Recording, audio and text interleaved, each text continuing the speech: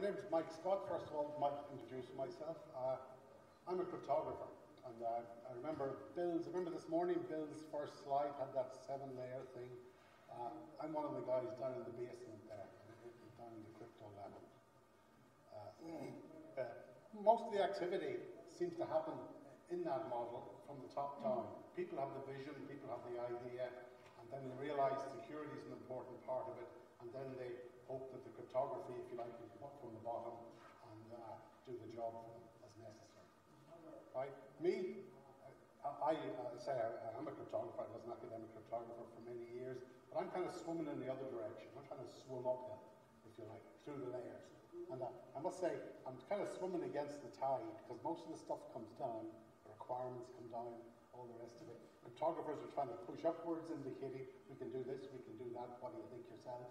But it's kind of harder to swim uphill, because it's not as, I suppose, as exciting or as instantly commercial. So, as I say, as I got to those higher levels, I felt a deep sense of vertigo, right? Because suddenly people are talking a language I don't understand anymore. They're talking about cryptography in a way that I don't recognize anymore. They're making assumptions about the cryptography, which I know that maybe aren't true at all, right? So you get into this worrying place where people say, crypto will do it, crypto will provide the necessary magic, but maybe it won't. Let me give an example of why this situation is quite complicated.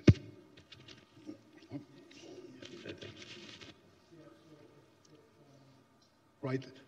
Let's think of 3 activities that we might be able to improve using digital technology. Let's look at exams, voting, and commerce. Right? And let's stick E in front of all of them. So let's consider e-exams, e-voting, e-commerce. Right, so let's start with e-exams. Why do we want it?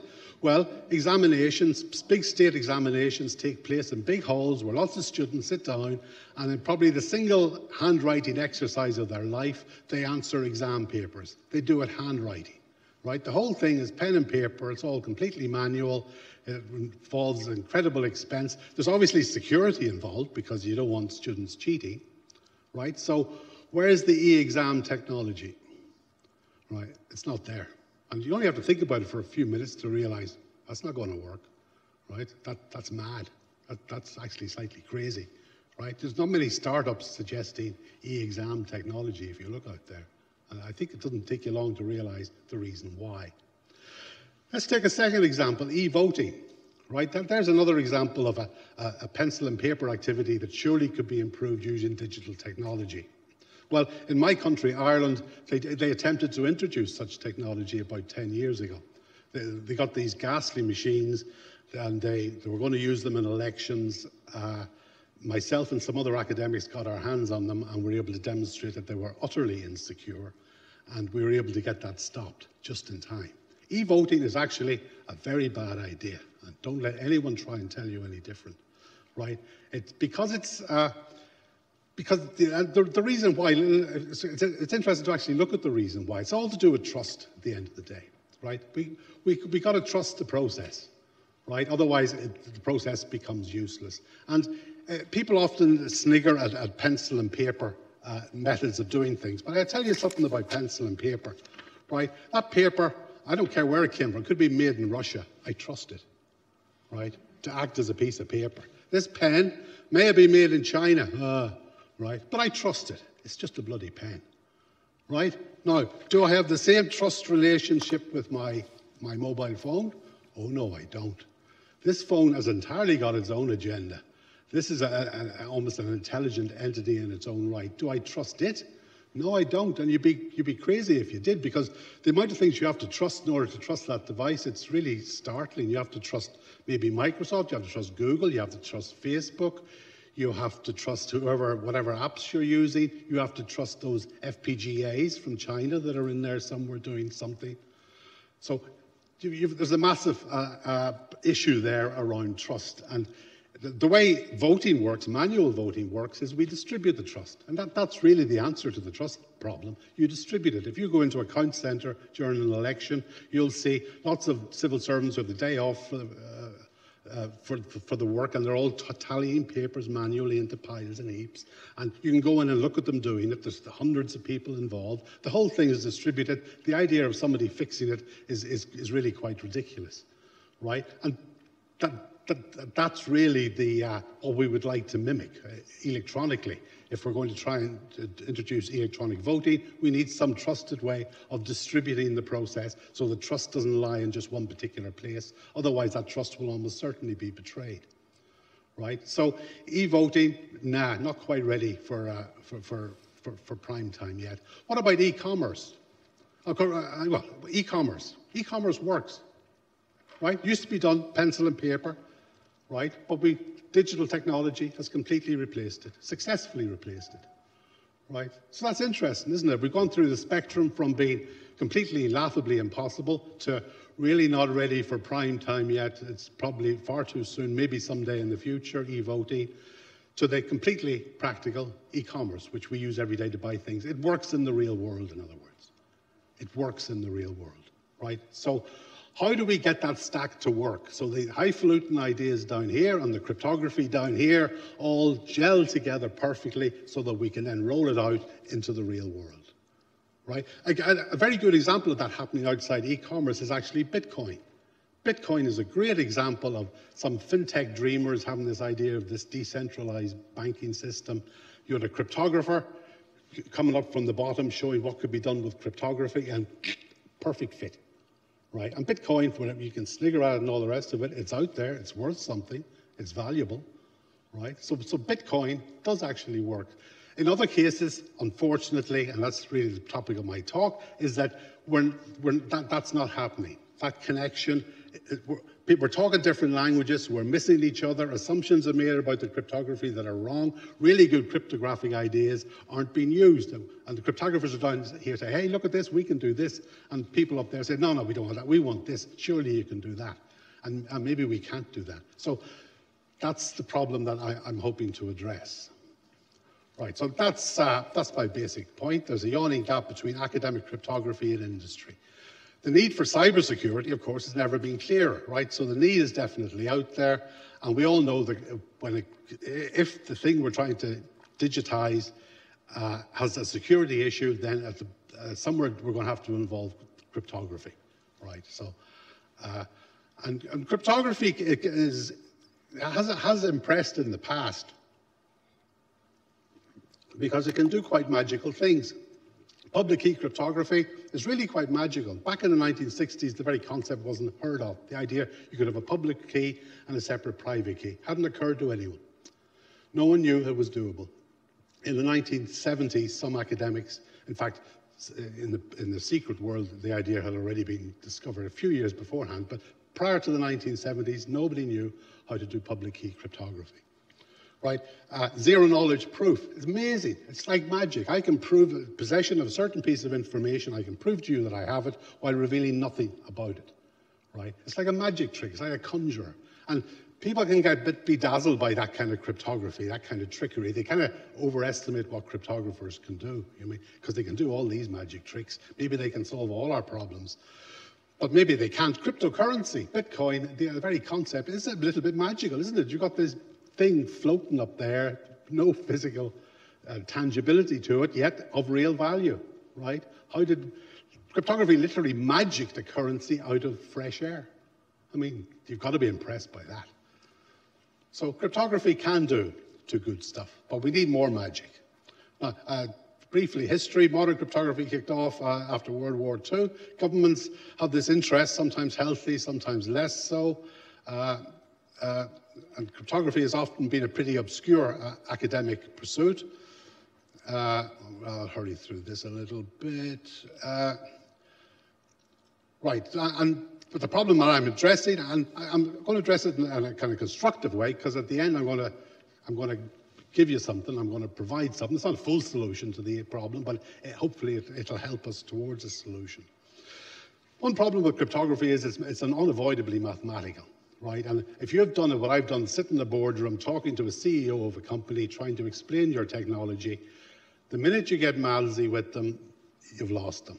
You start talking about elliptic curves and drawing them on boards, and they go, okay, whatever, you lose them. Back in the day when it was just integer factorization, you could actually relate to them. But now cryptography's got a little bit too complicated to explain in a kind of primary school maths kind of dialogue, right? So there's a communications problem right there. A lot of people just hate maths, right? Well, not understandably, but they do. I have to just accept that, right? The other thing about cryptography is it's very hard for the poor consumer of it to know what's real and what's not. There is actually a lot of snake oil out there. There's a lot of crypto hucksters out there, right? So how do you differentiate the good stuff, the real stuff, from the dodgy stuff, right? The clever guy is just trying to sell you something, and the person who has something of real value, right? Sometimes it's hard to distinguish, right?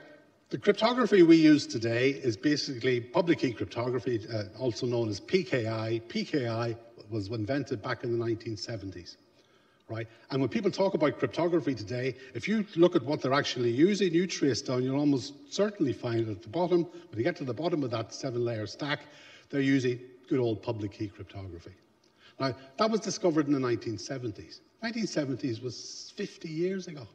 I mean, that's ancient history. I mean, how much technology do we use that's that old in other spheres of life? How many of you have got Ford Anglias parked out in the car park there? You know, it is quite an astonishing thing that cryptography, which is needed for all this modernization, is that we're still using such old stuff. And it's not that cryptographers have been asleep for 50 years, you know? We haven't. Right? Sometimes it worked very well, because in the 1970s, along came public key cryptography, as I described, along came the internet, a match made in heaven, because it's not clearly understood that without public key cryptography, there would be no e-commerce. None.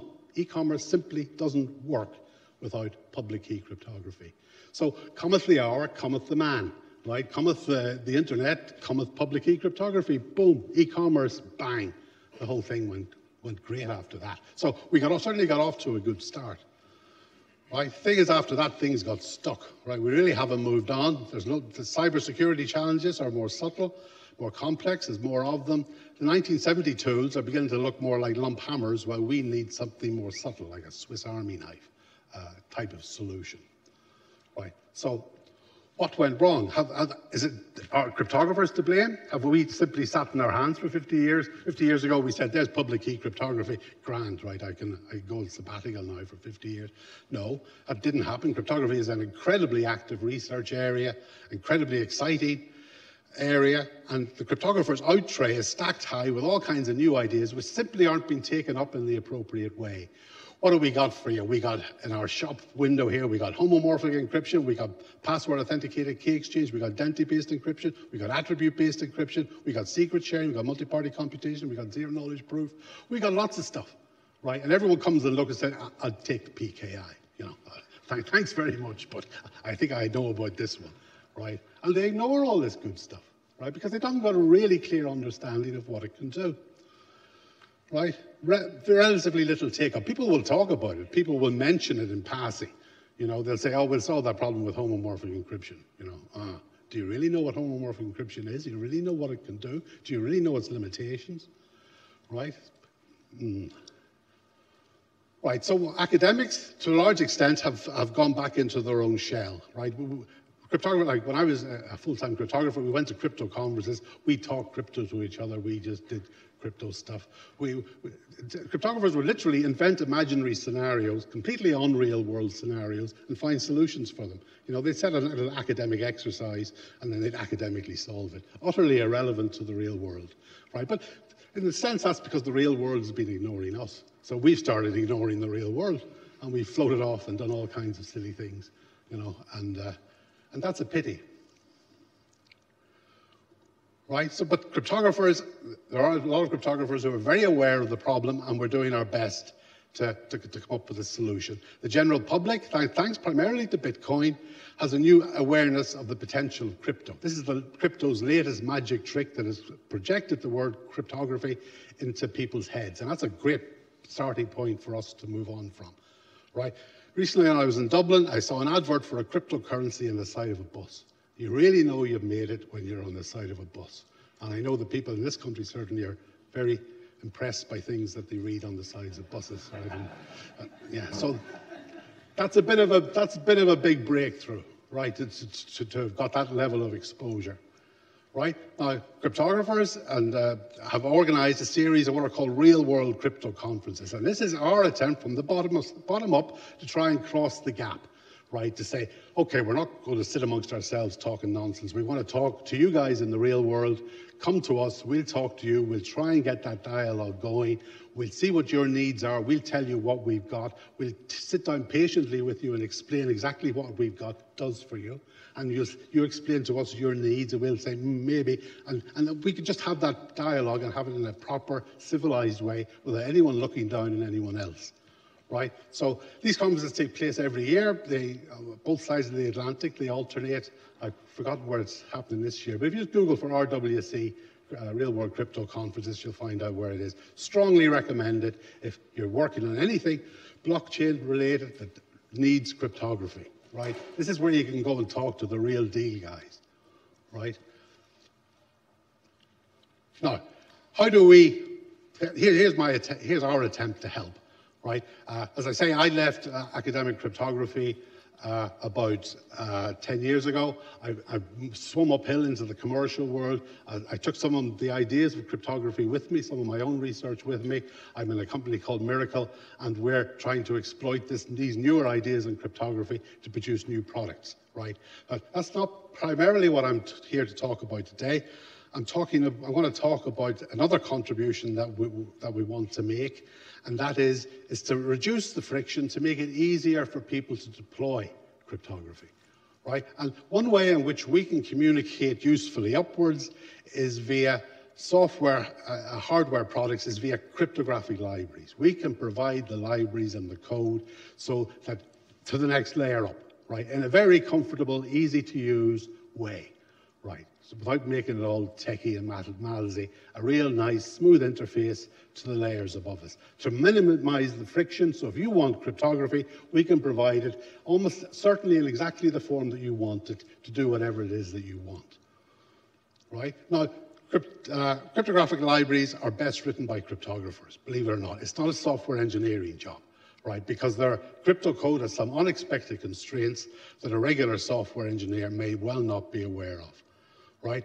Simply implementing from a spec isn't good enough. Simple mistakes and you completely undermine the security, you completely undermine the encryption, and you're actually introducing a weakness into the system rather than providing cryptographic strength. Now, academics, unfortunately, they do produce a lot of software, but they produce it to impress one another. They're working sideways. You know, oh, look what I can do, look what I can do. They're not really focused upwards to industrial consumers, right? And that's a bit of a problem. You've all heard of publish or perish, right? Well, if you come up with a new library, a new implementation, that's publishable. Yeah, we accept that as a publishable activity, but only if it's faster. You've got to show you've got a slightly faster algorithm, a slightly faster implementation. So everything concentrates around speed, right? So that gets you your publication, that gets you your Google Scholar take, that gets you up the greasy academic ladder or whatever, right? Other things don't matter. Your code may be bloated, may be poorly supported, may not be portable. That doesn't matter a damn. It may be a nightmare to maintain, but that's not my problem, right? I got my publication, I'm gone now, right? So that's the problem with a lot of the stuff that currently we get from academia.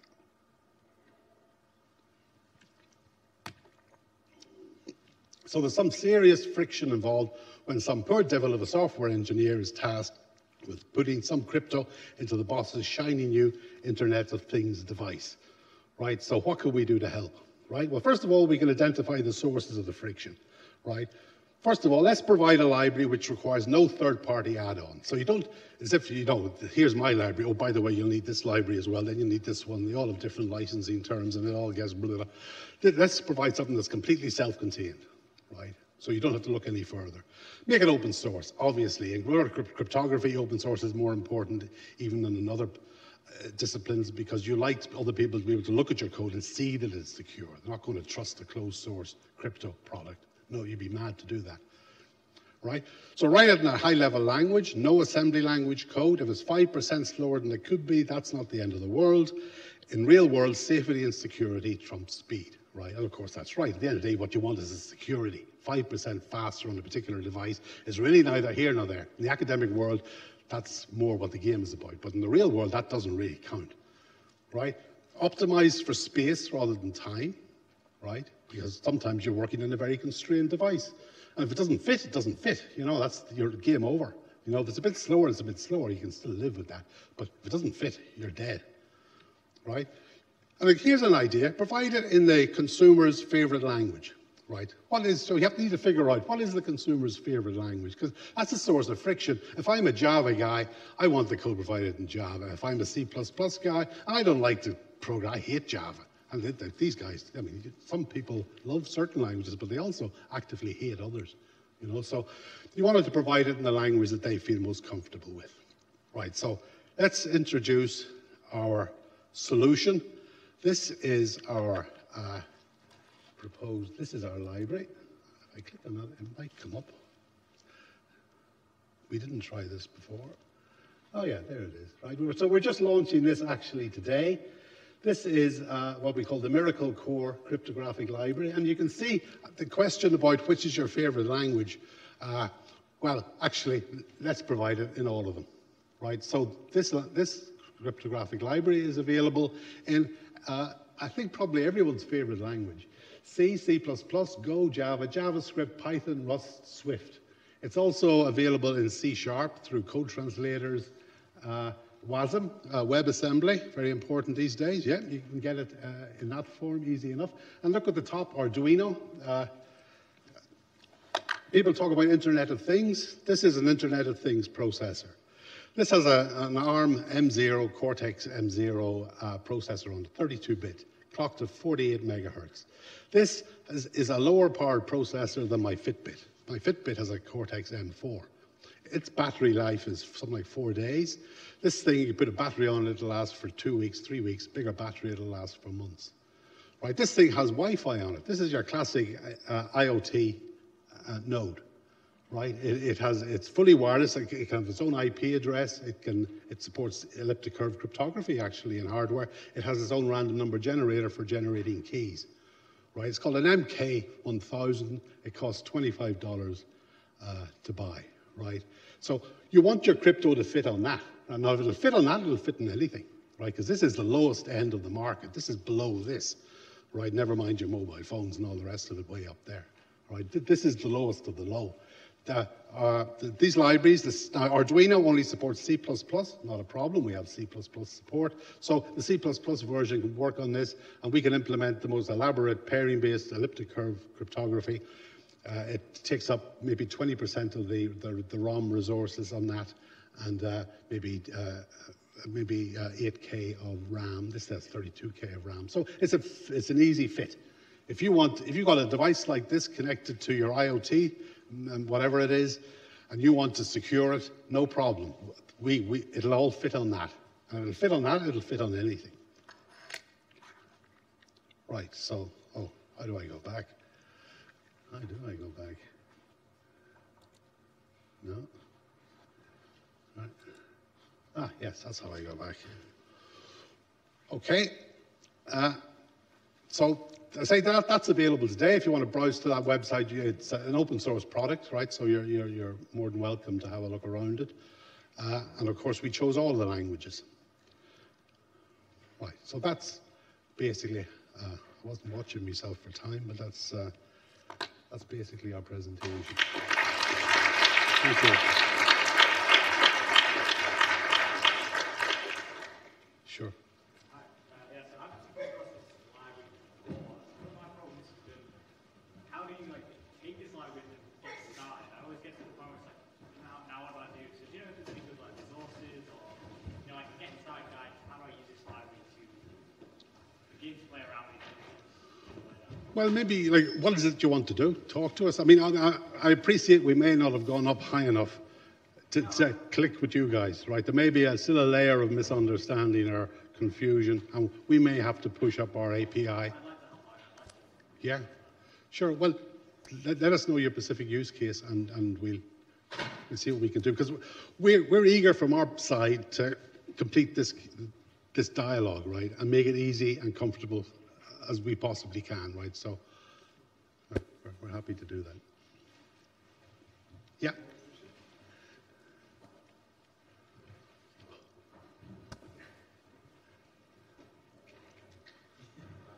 Hello. Hi, Mike. Thank you very much for your presentation. 3 things I'd like to ask you about. In terms of your library, and I do get libraries, I used to be in the games industry a long time ago. What is it you're trying to do with the library? What is it you're trying to solve where you think cryptography, for example, is missing?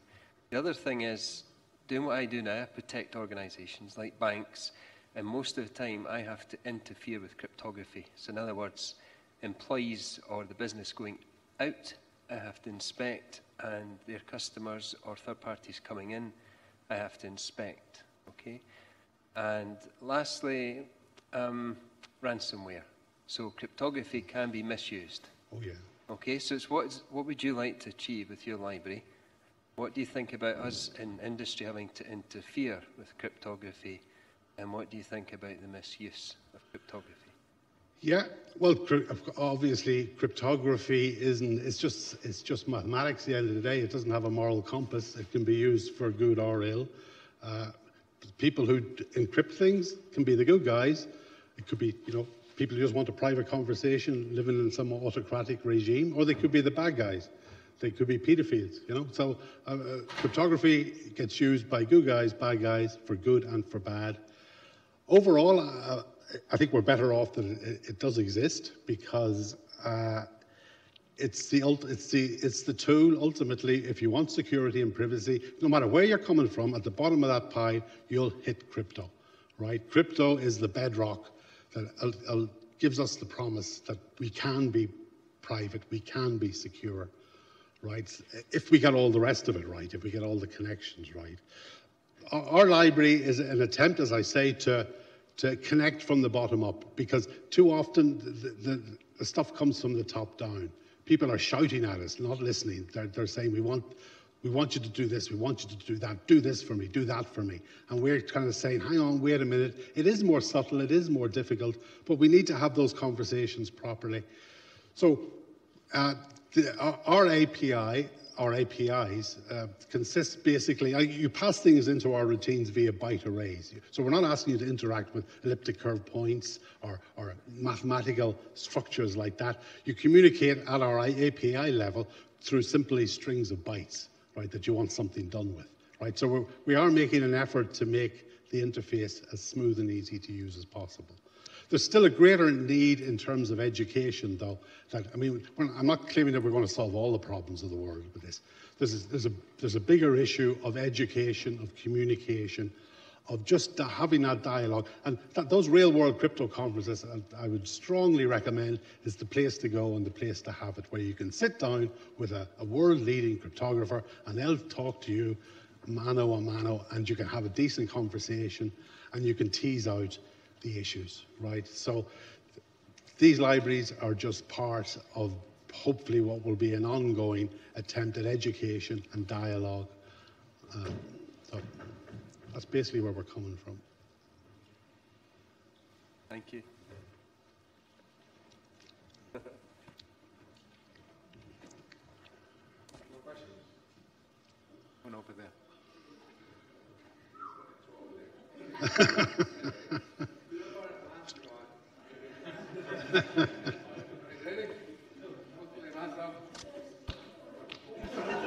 I think you need this bit. That's why you're a professor. Great thing. Whoever got it, ask a question. Somebody? You have the guy here at DLS, with the S in DLS? Brettle Scott elliptic curves, yeah. I have only one opportunity to ask this guy some questions. Anybody? Okay, Thank you.